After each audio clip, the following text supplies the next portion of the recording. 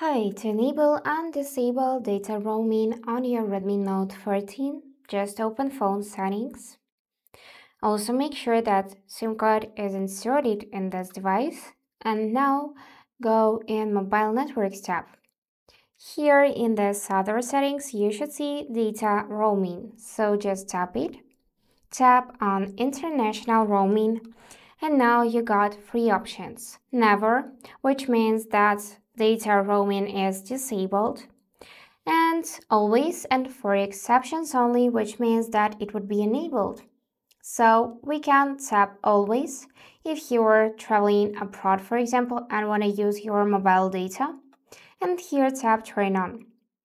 And if we select always option, we can set daily data limit.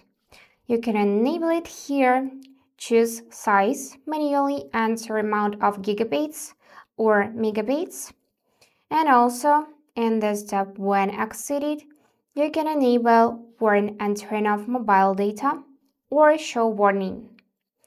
Now let's switch from always to for exceptions only. Tap to turn on, and here we can actually add apps for exceptions.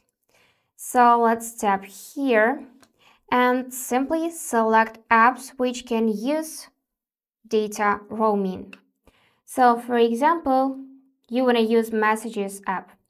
For that, simply tap on the switcher.